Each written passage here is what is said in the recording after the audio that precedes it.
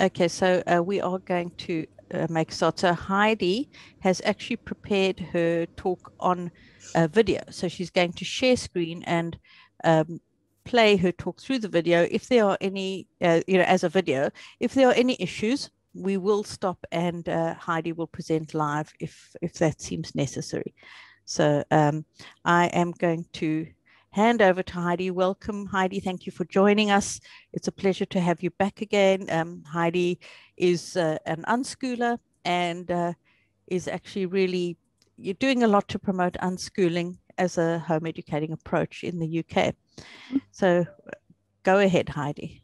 Well, thank you for having me here again, Julia. I do introduce myself properly in the video, which I will share in a minute, and hopefully that will enable me. So what playing the video does is enable me not only to know that my presentation keeps within the time frame, but it also means I can be available in the chat. So if during the presentation you have some questions, I will be in the chat if you want to type them in there.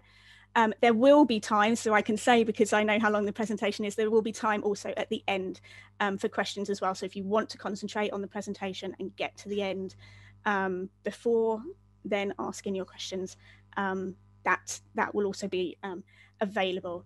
So I hope you enjoy it. We're going to be talking about trusting our children with their own education. And as Juliet said, I am an unschooling parent and advocate, so it is very much from an unschooling perspective. So I hope you enjoy that this morning. I'm going to screen share that with you now. You can get going. So you should be able to see that now, and I will press play. Excellent, thank you, Juliet, that's what I need. And off we go.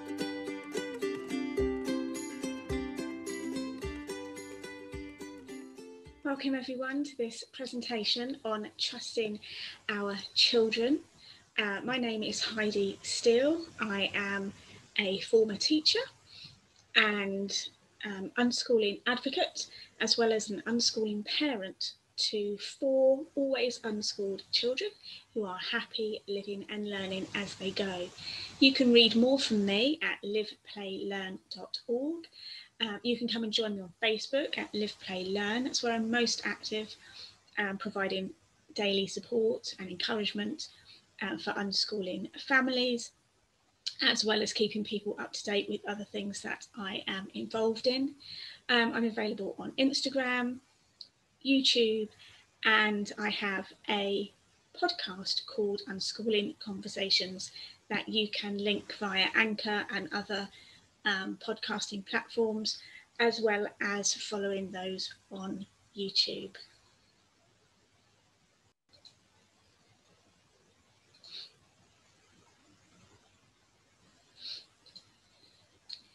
So thank you for joining me for this presentation. We're going to be having a look at trusting our children with their own education. We're going to be thinking about what it means to trust our children, why we should trust our children, and how trusting our children actually looks in real life.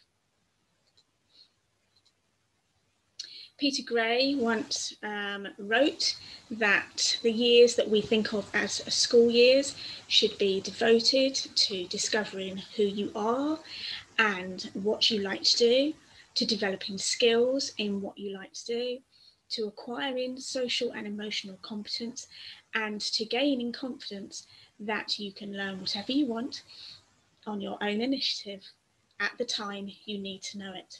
Now, I would suggest that one of the ways in which our children can discover these things is to be in the driving seat of their own educational choices.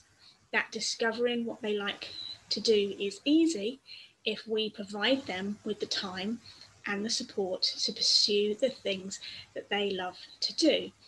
In short, if we trust our children.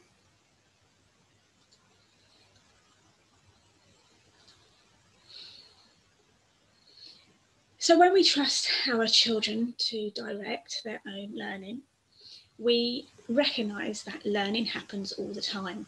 not only through school-based activities or ones that we provide and brandish as suitable or educational, but in everyday activities that our children are doing. Learning happens all the time. We recognise that humans are born with an innate ability to learn, and this does not change when our children reach compulsory school age.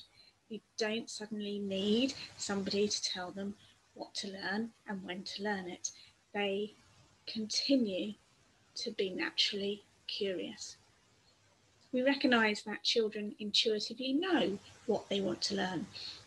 Even if they're not explicit about it, their questions, their chosen activities, and their play immerse them in their chosen learning. And we recognise that our children are utilising the natural learning process. We trust them to make decisions about how they want to spend their day, what they want to play, what they want to explore, how they engage with the world around them, and when they want to do something, and for how long.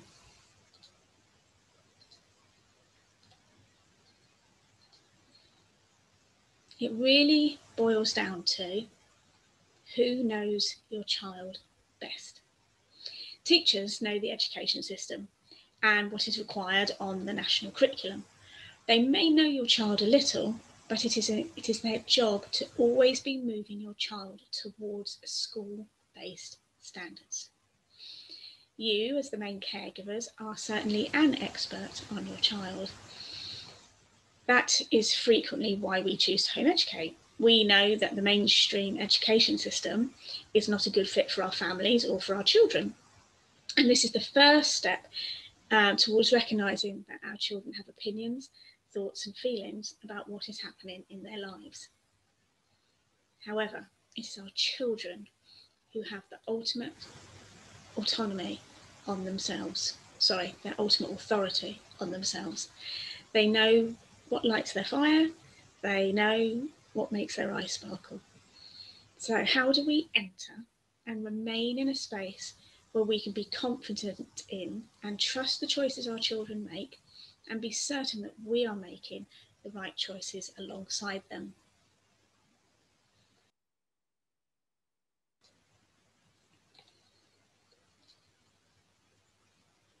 Well, we don't get far into unschooling without amplifying the core idea that our relationships matter more than anything else. Prioritising our relationships is how we begin to trust our children. Building trust by saying yes to their suggestions. This validates their choices and implicitly sends the message that you trust those choices as part of their learning journey. Trusting our children is enabling them and empowering them. Open communication comes through listening to our children. This means respecting their choices, including when they say no to an idea or change their mind. It also means being in tune with their physical responses too, because actions can often speak louder than words. Being trustworthy partners for our children evolves through 1,000 daily interactions. Being reliable, present, available, and attentive, as well as being their ally, their advocate, and their facilitator. Not only how we interact with our children, but with the wider world as well, as our children witness our daily interactions. We are a guide and we walk with them in partnership on their educational journey, and we develop and grow our relationships with them. Trusting our children is the opposite of controlling our children. We express unconditional love and support through connection, not using our authority, our adulthoodness to control our children. We would help them reassess their decisions and choices, evaluate those decisions and choices, remember from before previous experiences they've had, and celebrate with them. We cheer them as they flourish.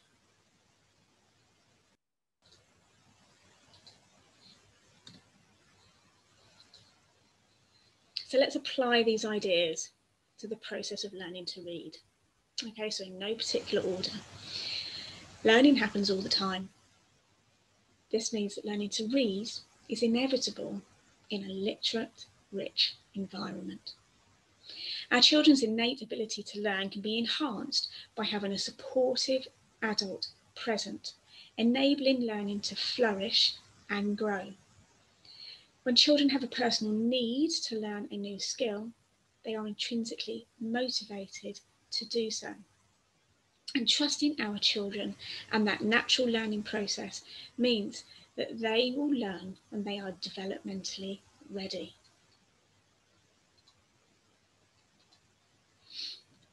So, are we ready to take it one step further? Let's have a little look beyond trusting our children with their learning journeys and consider how we can trust our children in all aspects of their lives. What might that mean? And what might that look like?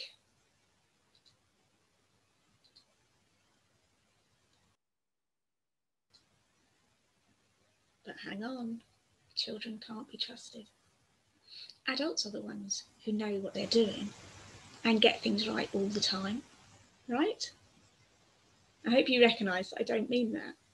We often think that children can't be trusted because they make mistakes, forgetting that we all make mistakes. None of us make good decisions consistently. Trusting our children can seem insurmountable. Truly, how can we trust our children?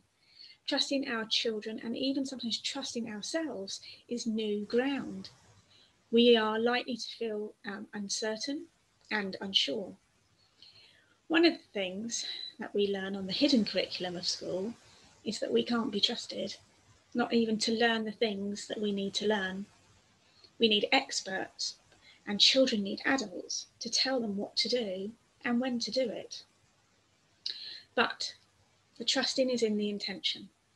We trust that our children have good intentions. We trust that their mistakes are actual mistakes and not deliberate. We refrain from shaming and expressing anger so that our children are free to try and free from the fear of failing.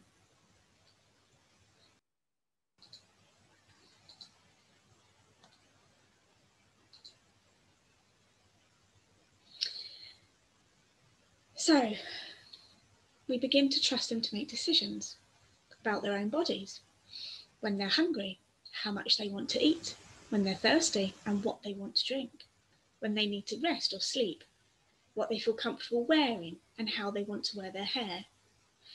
We trust them to make decisions about their interaction with others, who they want to play with or be with, when they want to play with others and when they want to be on their own, who they connect with, how they connect with them, and when they want to share their toys and resources. And other things too, like what pictures they want on their bedroom walls, what type of headphones they want to use, what films they like to watch, books they like to read, and what music they enjoy listening to. Maybe even when they want to part with their toys and what they would like to spend their money on, or how long they want to spend at the beach or the park or the museum, whether they want to go out at all, and many other decisions about their own lives. In trusting them and enabling them to have power over their own lives, we consistently give them opportunities to practice decision making. We give them the message that their voice matters and that their opinions are valid. They feel able to try new things, to make mistakes, and to learn from their successes and their failures, constantly drawing on their own knowledge to inform each new choice. Each new decision provides an opportunity for our children to make a better choice, and we give them the freedom to make those decisions.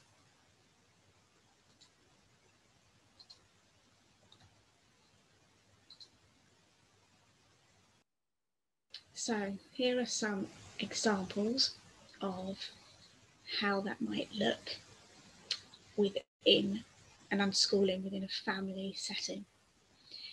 So we might set up camping in the garden, knowing that they will come inside before the night is through, but we don't insist that they stay out all night.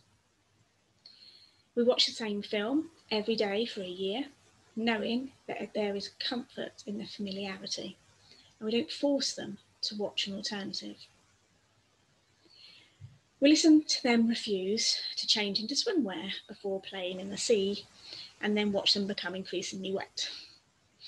And we take spare clothes for them to change into when they're ready. We download the video games they're playing, we play with them, we listen to them retell of their gaming triumphs and quests, and we don't shame them or set arbitrary restrictions. We provide equipment and space when they need to explore cake baking, even without a recipe, and then we clean up afterwards too. We organise cosy sleep spots so that our children can rest and sleep when they need to, and we stay with them for as long as they need us to. We support their decisions when they choose to play with a long-forgotten toy that is seemingly too old for them now. We listen to them when they are clear about what they want and what they need to feel confident in their abilities. We allow them to decide when they are developmentally ready for the next step. We allow them to change their minds and respond to how they feel about the reality of a situation in the present moment.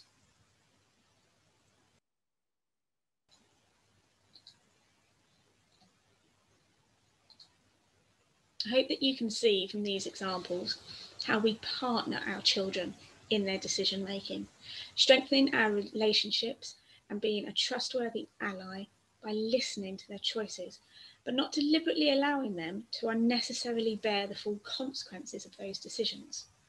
Being trustworthy and expressing unconditional love through prioritising our relationship is the foundation of trusting our children, as they also learn to trust us.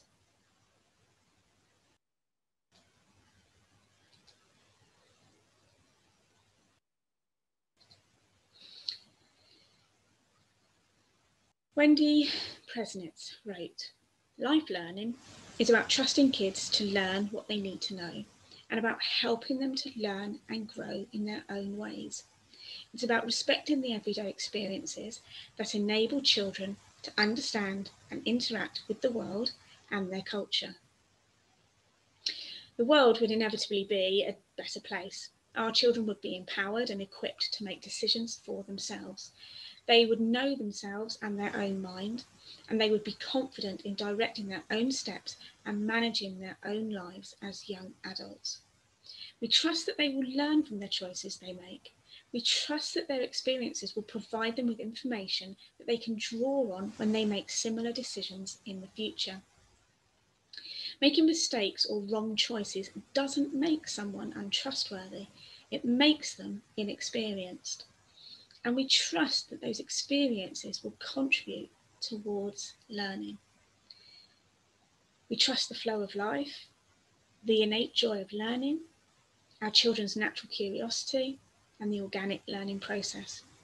Children will learn what they need to, when they need to. Children are capable and will develop, learn, and grow in their own time frame without coercion or control. We trust that our children are doing the best that they can in each moment. We trust that they're getting to know themselves, have opinions about whether they want to be active, rest, seek knowledge, develop a skill. And in trusting our children and partnering them, we are opening up the world of learning as they are strong and safe in a family unit. And they have confidence in themselves and their choices. This becomes a base, a foundation, unhindered from shame or constantly defaulting to adults to direct them. Our children are confident and secure in their ability to make decisions, and from this point of unrestricted exploration of the world, they can flourish and grow. In short, we give our children the message that they can be trusted.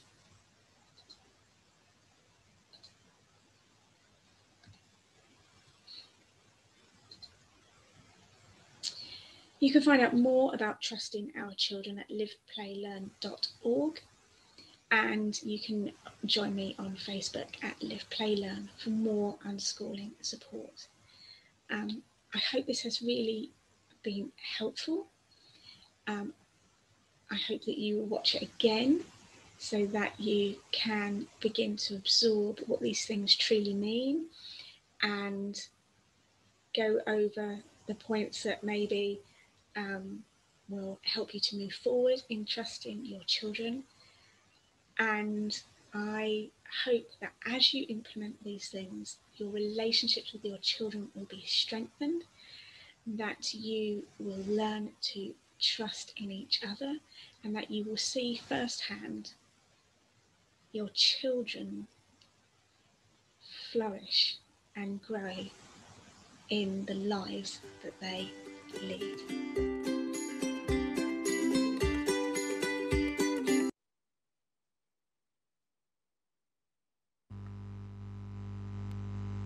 Okay, everyone should be able to hear me. I think I've done all the right settings. Excellent. You've got a little bit of a buzz on your audio there. It's better now. Okay. Oh, now it's back again.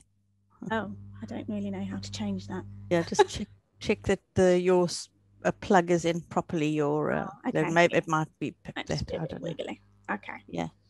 Excellent. Okay, so Heidi will take questions now. Chat is obviously enabled, and you can always raise your hands on Zoom as well. So Esther has actually kicked us off with a question talking about older children. I will, I'll read out the whole thing just so everyone's got the context. I'm concerned about outside influences, for example, advertising campaigns that take advantage of children by drawing them to their products and ideas, using what they enjoy and love to hook them. Can you comment on this with older children who may have more access to other people and the media, for whom consequences may be damaging? I guess that in building a strong relationship with them, it keeps them safer from being targeted or even groomed. So my experience having children who are always unschooled, and as I've mentioned, I have 4 children, and my eldest 2 are 12 and 14. So they're definitely becoming more independent and entering into that world of, making friends that maybe I have not met, or into families that I have not met. And like you say, advertising campaigns via sort of social media and such like. So we're definitely branching out into that world, and have been for a few years. So you're right, it's about the relationship. For us, we have a relationship where my children will maybe come and say, oh, I've seen this, I'm thinking of signing up for it. Or sometimes they even do connect with people that they think are interesting, but based on this idea that they're being hooked in by the things that they love, but they're very aware, based on how we have spoken to them before about these things. Or this looks interesting, would you like to try it? Or they think it looks interesting and we try it, but we're very open in our discussion about what is happening. So we've talked before about YouTube videos where people the unboxing of toys, and they do those unboxing things, and other YouTube videos, and we've talked about how that isn't actually real life. We've reflected on that together. This is them, how they are sent those toys as part of a promotional thing. So we've always had these discussions about that. But truly, if they want to try something, then like anything that we're advertised, if we think, oh, that looks good and that's interesting, if they want to try it, then we do try it out, but always in the context of being sort of conscious about whether this is working for me. It's always from that reflective point. I think when children are brought up in that atmosphere of, is this working for me? Is this what I need? Is this is this filling my life with something that fills me with joy, or meets a need, or in a way that is suitable for me, then they continue to apply those in these situations. I think when children had less experience of making their own choices, or even being able to, like I said, being able to change their mind, even that aspect of being able to change their mind and say, actually, this isn't working for me, then that becomes more difficult because they're not in a space where that's their norm. I hope that I do agree that building strong relationships keeps them. It's hard to say it, you know, completely keeps them from being targeted or even groomed, but I think because they have a stronger relationship with us, if things don't feel right for either us or for them, then there's that open space for communication and conversation. And again, that's down to that relationship aspect. I hope that helps, Esther. There's nothing else in the chat, and I can't see anyone with a hand up or anything. I don't know if that's just my view. I don't know if anyone else can see anything. Joe has a hand raised. Joe Chilton has a hand raised. Oh, hi, Joe. Yeah, I can see you now. Hi, Joe. I'll add her to the spotlight. Oh, hi. Fabulous. Thank you. That helps me. It's nice to be able to see people when they're talking to me. Sorry, hi, Joe. Really bad in here. Especially my husband, who's perhaps not as on board with the whole unschooling thing as perhaps I am, have some concerns about if we make a commitment to take part in something and then change our minds. How do we go about talking about, well, we've said we're going to do it, you know, we said we're going to this birthday party, or we've made a commitment to this club or whatever to go for a while. How do you kind of balance that with them suddenly saying they don't want to go because the computer game looks more exciting, or they'd rather go to the park, or so it's that sort of responsibility of I've committed to this. And I know nothing is ever written in stone, and as adults we all dip in and out of things, but it's a bit of, how do you teach that sort of responsibility? I'm responsible for making sure I have an early night if I have a busy day the next day. I'm responsible for, I've said I will help with this, so I need to, that kind of aspect.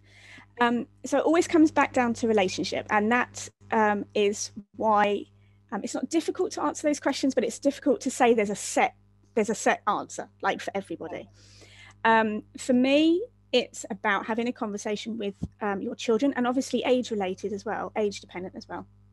It's about having a conversation with your children and prioritizing the relationship. If you're making suggestions that are causing a rift in your relationship, that your children are kicking back against and saying, I really, really don't want to do this, then you do the thing that prioritizes the relationship, which in this case would be, you know, if they're saying, no, I don't want to go to that, if during conversation, you know, they're adamant that they don't want to go, then you don't go. However, you know, there's room for conversations. There's room for saying, okay, let's make, you know, you can make suggestions. This comes down to problem solving. Do you just need to take a break for this week? Is it that you like the activity, but you don't like the teacher? You know, we need to find like an alternative. I'm trying to think of things that we've drawn on in the past. Yeah, so taking a break for a week maybe, or 2 weeks and then to try again. Do you want to go, you know, would it help if we went along and I sat in the class with you? Is that, you know, what is it that is not fulfilling that need? The computer games you mentioned, you know, remembering we can play that when we get back, you know, setting out that, you know, that time frame for them if they're able to process that information. Like, well, we can do this class, but the computer game will still be here when we get back.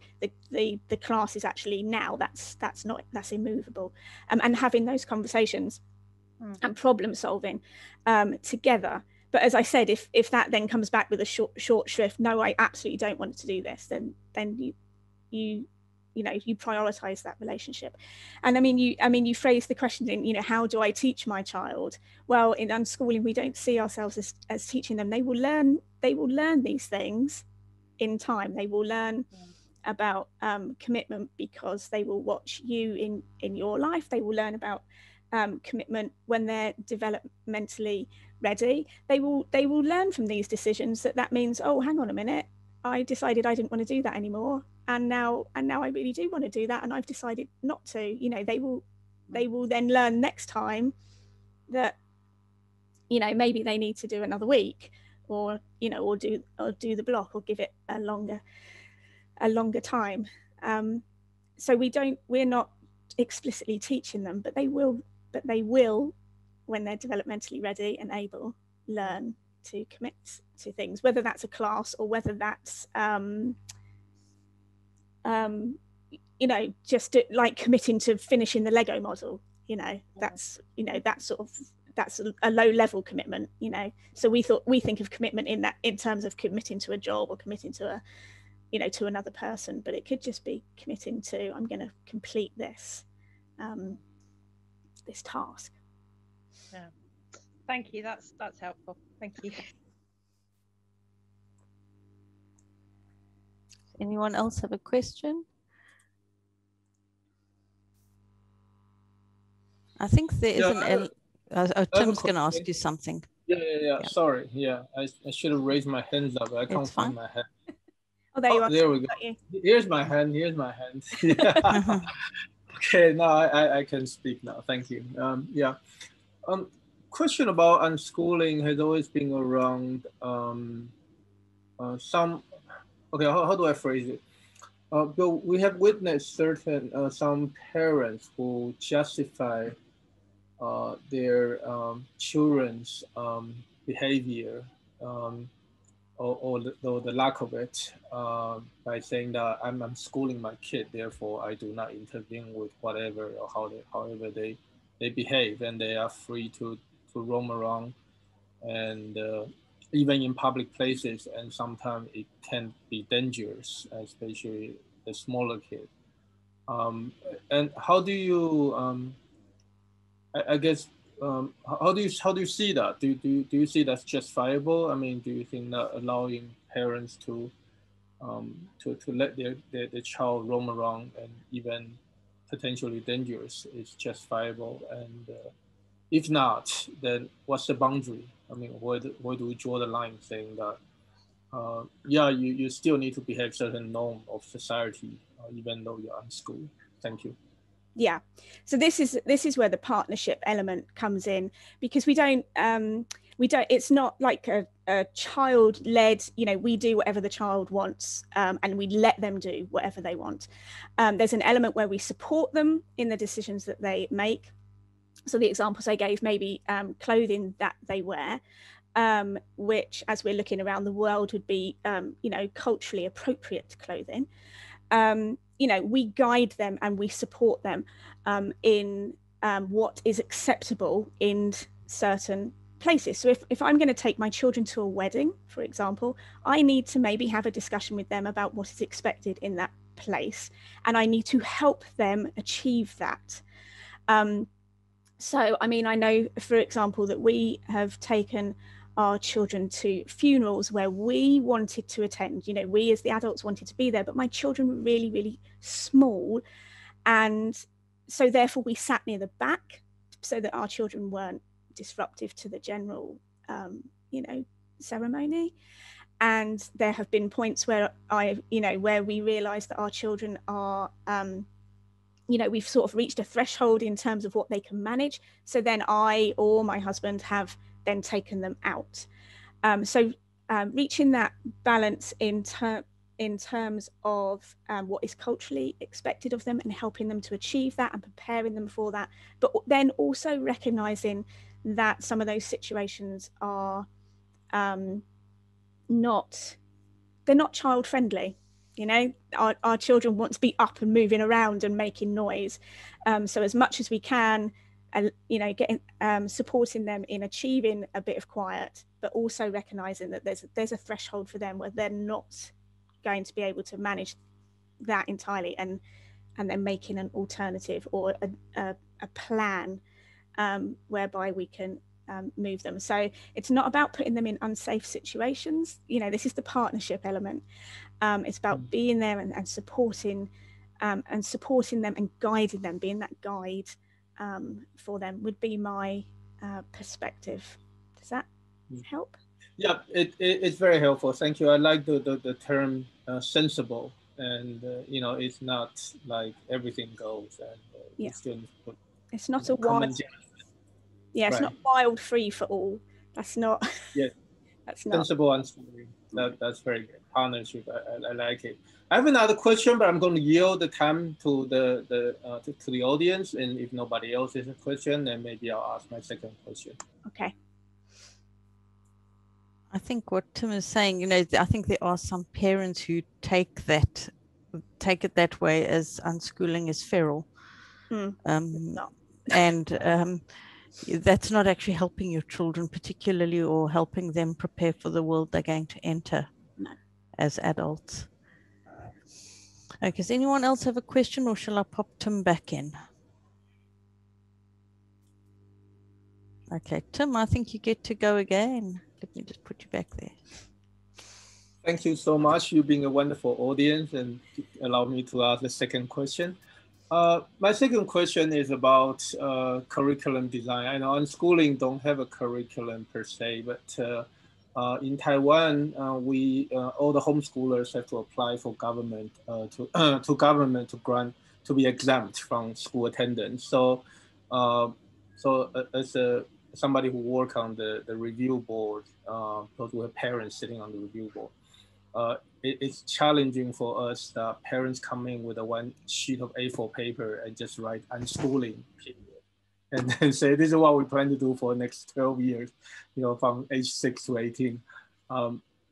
Is that sensible? I mean, we found it not quite sensible, but is it true that they can just say, you know, we're going to follow the child's going to tell us what we're going to teach them or not, and then, you know, so we are not going to tell you how we're going to do it.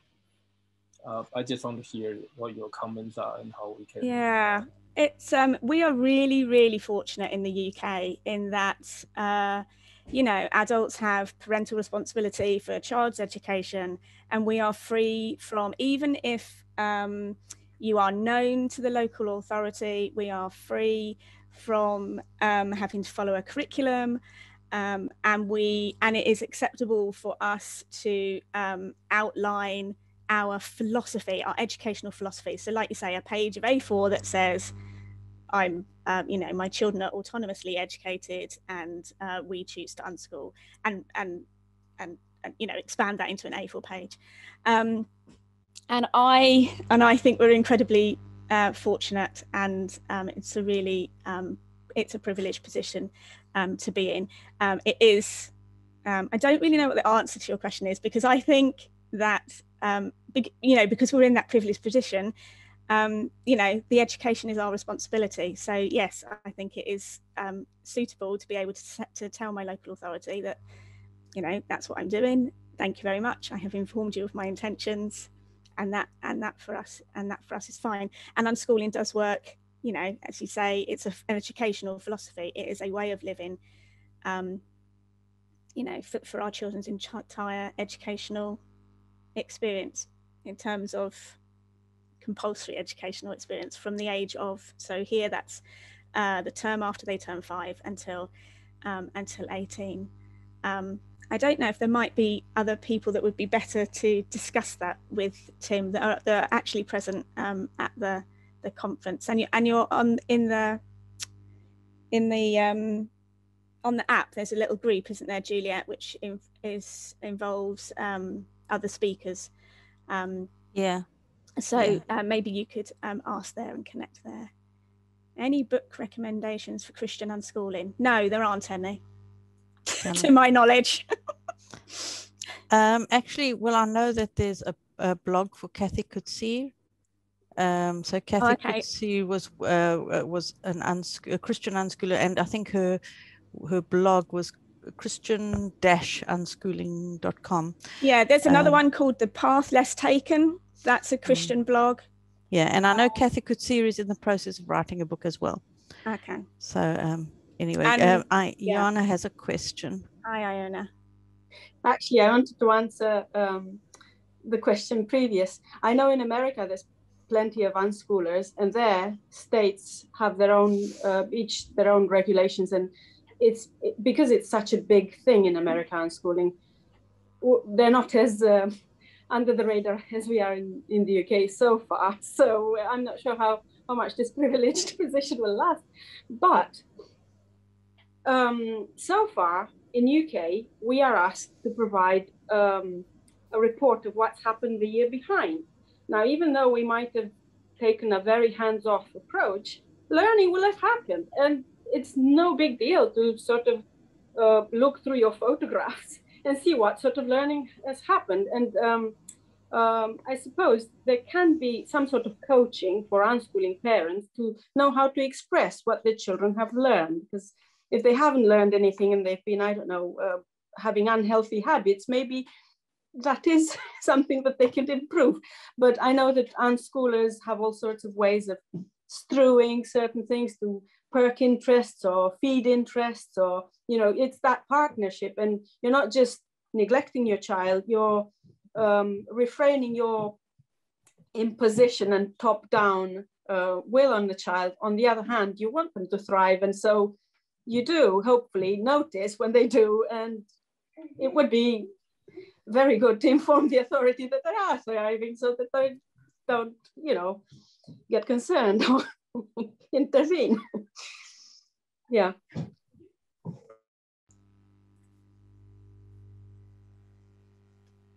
was looking for other hands. Esther had sort of said about groups, having a group that sometimes you've got people who will let their children run wild and they say, oh, we're unschooling. And I think there's a problem with that, because as a group, you know, an individual approach shouldn't be influencing the entire group. A group can still set a standard and have values, shared ethos, and say what is appropriate behavior, because that's the world. Yeah. You know, you can't go into Tesco and let your kids run wild and tell the manager of the unschooling, so it's fine. It doesn't work that way. Yeah, no. You know. And I think if that's the case, then that's not, I mean, that's why we're like being in tune with our children. If your children need a place where they need to run around and run wild, then go and meet your friends in the woods, you know, or go down to the beach and run wild, or find a group that has an outside area where that's a possibility. Yeah. You know, it's yeah, like you say, Juliet, it's about you know, if that it's just not the right group for you, if that's what your children need, yeah, you need to fulfill that need elsewhere. This isn't the space to be doing that in. Yeah, and the thing is, whenever I've had to kind of say to, when there are times when I've had to say to my children, you can't behave this way or that, I'll say to them, look, the reason I'm telling you this is because I want you to have friends as you grow up. Because if you behave this way around other people, you may find nobody wants to play with you. So you've got to, you know, and I know your approach may be slightly different. I kind of had a bit of a mixed approach, also part of my generation, I guess. But just really sort of saying, you know, there is a reason, it's answering the why. So I'm not just making this a rule because I fancy saying that today. It's because actually think about it for a moment. Would you want to play with somebody who does this or whatever? So I think it is important for them to also learn to, as they get older particularly, and are able to put themselves in the position of somebody else. You know, when they're younger, they can't, they're very ego-centered. The sun and the moon rise all around them. And, you know, so, but as they get older and they approach sort of their teen years, they're meant to be able to put themselves in another perspective, and then you can bring that in. That's when it comes down to this being developmentally ready. Yeah. That being in tune with your children, you know, if they're able to understand that, then that's you can explain that to them, and then they take that on board and adjust their, you know, going back to that trust element, adjust their decision-making process accordingly. And make a better decision because they're better informed. Yes, and Tim has mentioned how in Taiwan homeschoolers need to file a progress report as well after the school year ends. Now in the UK, if you are known to the local authority may make informal inquiries as to the education you're providing. So even as an unschooler, I think it's good to bring out, how would you respond to your local authority, as, you know, how do you tick their little boxes while being able to unschool? So like Iona said, it's really useful to be in some of the Facebook groups and other groups that have really good ways of expressing in educational terms that the local authority accept and understand. Although it is worth mentioning that unschooling is under the guidelines a perfectly acceptable term. of how to complete a report. And a report is backwards facing. What have we done in the last year? What have my children done in the last year? And like Iona said, it, you know, like if you need guidance with that, there are people out there who know how to. I mean, the baking example that someone's put in the chat is primary, but know how to pull out learning from everyday activities. So the baking example is the measuring and the you know, multiplying up or dividing depending on how big your family is or who you're catering for, and you know, learning about temperature and degrees and Fahrenheit and I can't even think what the term is. Converting and all those things, and you know, and that's just in baking. That's in one activity that's taken you an hour. You know, there are people out there who can do that for, you know, your trip to the woods and your trip to the beach and you're building sandcastles and collecting shells and you know, whatever it is, there are people out there who can help you. It's about using the right lingo, basically, coming down to just finding the terminology that it would fall under, and it's a bit like playing a game, really. It is playing the system. It is playing the system. And the thing is, in this country, some local authorities are overstepping and are asking for things which is not entirely lawful to require. So we do have to learn how to be very clever in our words. We're not talking about deceit. We're not talking about it's actually, we don't even recognize the learning when it's happening. It is happening, but because it seems so natural and easy and part of your day, you don't put a title or a label on it. But there is a label for it. You just need to find out what is the label, and then you can slot it in neatly.